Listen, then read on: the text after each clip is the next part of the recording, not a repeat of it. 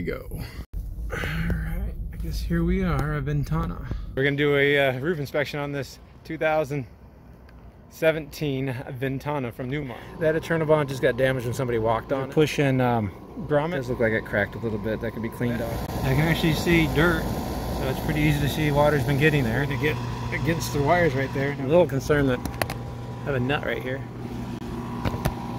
Nut for the satellite.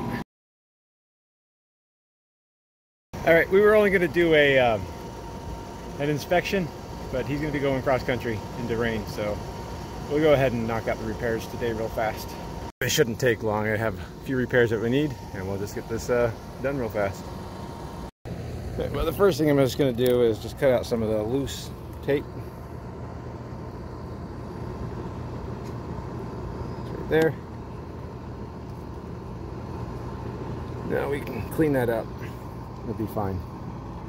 I mean, I'm sure the factory didn't install this stuff correct either, just like everybody says. The Eternabond works 100% of the time, 50% of the time. And then right here again, just gonna go ahead, kind of cut this flashing out. Maybe it'll let me show you what it looks like then.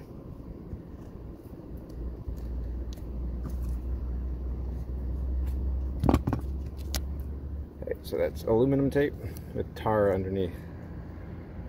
And I don't know, see how dirty it is right there? Because water's just getting directed right inside there. So it really wasn't doing anything. So I'll get this cut out a little bit. We'll clean everything up and we'll start sealing. So I cut out all the loose stuff. You can see how much dirt was getting in there. But the cables themselves are already sealed by this plate that is all the flashing's over. But what I'll do is just clean this up a little bit. We'll put dicor over the top so it looks a little bit more presentable.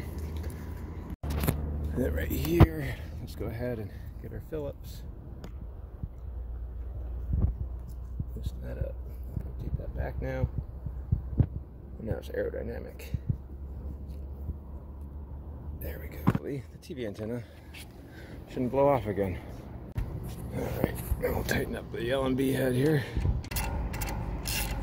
I think I've ever seen these come loose before. But yeah, I really like this area of town. Just recently rediscovered the Salt River just on the other side of there. It's been beautiful here. And the Verde River is just meeting up at the Salt River just on the other side of here. It's really awesome. Okay. I think that was all the mechanical things I need to do. Now we'll just start cleaning and sealing. All right, so even though this is a fiberglass roof, Newmar uses a self-leveling acrylic type sealant, otherwise known as dicor, a lap sealant. The key to dicor sealant is that it won't stick to dirt. Well, it'll stick to dirt, and then it won't stick to what you want it to stick to. So you need to get the dirt off, and then you need to prep the surface so it adheres better. So it's really a two-stage process. A lot of times I'll just use mineral spirits. This is, we're calling paint thinner. Yeah, it smells more like mineral spirits to me. But mineral spirits and solvents won't take off the dirt, so you have to use a cleaner. This is just going to be glass cleaner to get the surface clean. Get all the dirt off. Then use the solvent. Right there. Which is nice, you don't really have to worry about damaging the fiberglass roof. And that's going to kind of prep the old dicor to accept a new fresh dicor. See how clean it is now. Still need to go over it one more time with cleaner. Get rid of the haze and the cleanup, but the dicor won't stick to solvent or water, so make sure it's dry before you actually put dicor on it. So I'm going to clean off all the surfaces first, and then we'll start sealing it up. So by the time I'm done cleaning everything, this will definitely be dry. Remember what I said, this isn't even vital. This thing, crack right there, it's really just going to be cosmetic sealing anyways. This tape right here isn't even vital. You can take this tape off, the roof's still intact. It's not going to leak. It's just going to be flashing. That helps protect the seam underneath. This is just where they terminated the end of the tape to kind of keep the tape from peeling off, even though it's not ever supposed to peel. I know that it's eternally bonded, but you can see it's not. So let me just go ahead and start doing the rest of the areas we're going to do and end up with the skylight.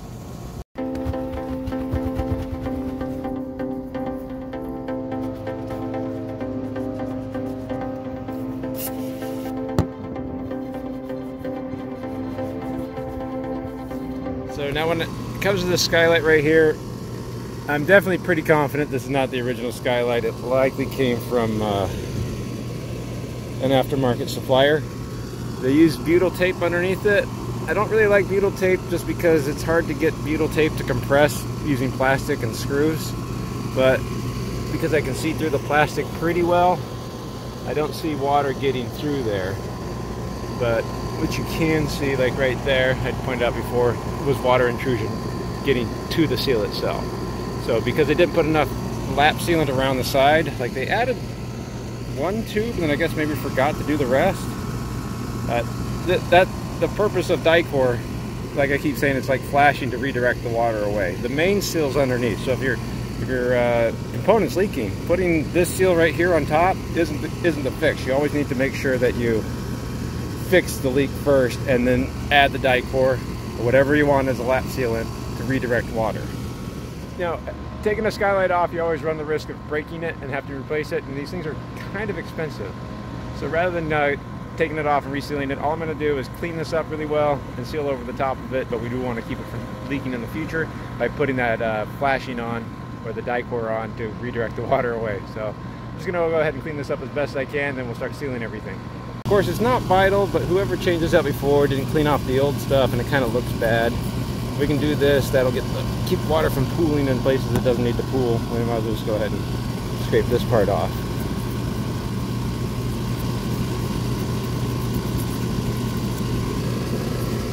I don't want to scrape too hard because I don't want to damage the paint. We'll do that, then I'll just be cleaning it off just like the everything else with some cleaner, solvent, and then start sealing. Because I know this place was leaking a little bit right there. I might as well get this stuff out of the way so the new stuff will stick a little bit better and fix kind of that problem. Get some of this out of the way. Alright, we got that cleaned off pretty well. Let me just go ahead and start cleaning.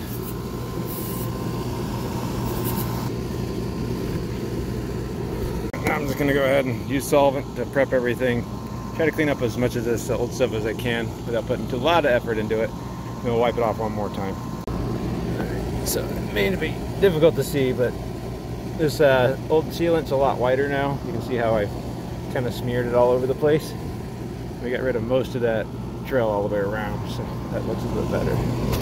So now when we put the new dicor on, it'll stick really well to that. If you don't clean off the dirt, it will just stick to the dirt of the old dicor and you can peel it right back off again. But if you do it this way, it generally adheres a lot better because the solvents in the tube will allow it to adhere to the old stuff. Alright, so that's been wiped off one more time. There's going to be a fine art to sealing a skylight. It is just like a little bit like shingling a house. I usually start low and then build up on top. That way the top layer is flowing on top of the bottom layer rather than vice versa. Because of this self-leveling, you can't really do a bead because it will ooze out. So you have to do a lap on top of everything. This one won't be too visible from the inside, this entire flange, because of how this inner lens is made. So I'll probably bring a bead all the way around right here. And we'll try to make it look nice as much as we can. We only go over the screws because, again, that's flashing. We want to redirect water around the screws. Alright, let's go ahead and start with all the original places and we'll seal this up real fast. Now again, right here, this is just mostly for cosmetic purposes. So we'll just seal up that little bit of gap right there so it looks a little bit prettier.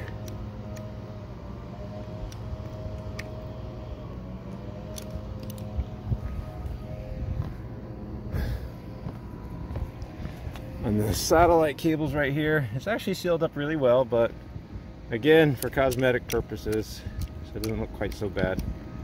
I'm just going to go ahead and terminate that flashing.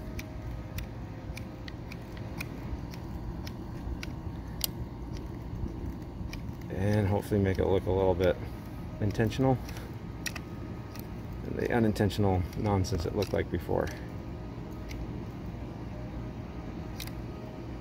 And because this is self-leveling, it'll make its way around all that.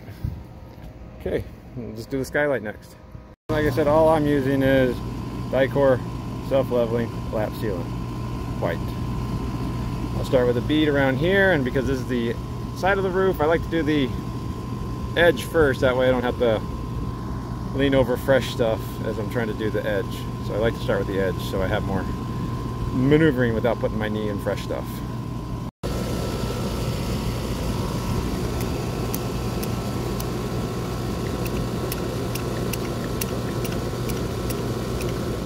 So with that one bead laid down, this is still the edge of the flange. I'll still do another one that overlaps and starts flowing down the side. But I'm also very close to the end of this tube. Now I will admit it's not necessarily vital for me to seal around these screw holes again because they were sealed just fine, but only for my aesthetic. So it looks nice. Will I go ahead and reseal it again so it all looks right? Now if we were to have to seal this again, rather than sealing over the top of this stuff, you would want to peel it and reseal it again. There it is. This is more in line with what it should have looked like before. Now we're going to, it'll help redirect water so it doesn't get underneath that flange and try to get there. We got to keep it moving. We want to just keep the water moving off the roof. That's the whole nature of the dicor. Rather than letting it puddle. Well, it may not be important. Newmar did it, so I'll go ahead and recap off these. Again, this should just help redirect water away. And you can't see this from the ground anyways. So with that, we're done. Everything we needed to do, we did. Pretty pleased with the way the skylight turned out, and now he should be pretty safe from weather. Go ahead and clean up the roof and get meat on the ground.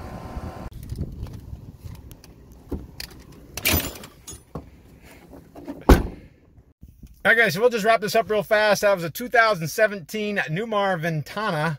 We just were doing a roof inspection on it and we found a few things wrong with it.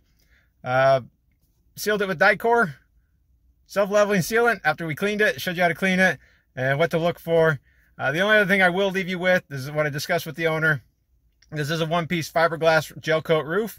I don't know if you guys didn't see my knee pads, but they were pretty white from the oxidation from that paint, the white paint from being on the roof. It is important, just like the sidewalls, you need to wash and wax your sidewalls. You need to wash and wax these fiberglass roofs too. The easiest thing to do is just to wash and wax on the roof and then wash and wax the sides, obviously when all the oxidation comes off the roof, so wash the roof first. At the very least, get a UV protectant sprayed on it too, but a wash and wax is the easiest way to do that on the roof. That's going to be for all fiberglass roofs, rubber roofs, TPO roofs, soap and water, and periodic UV protector on it. Thanks a lot for watching, guys. I gotta get out of this heat. Bye.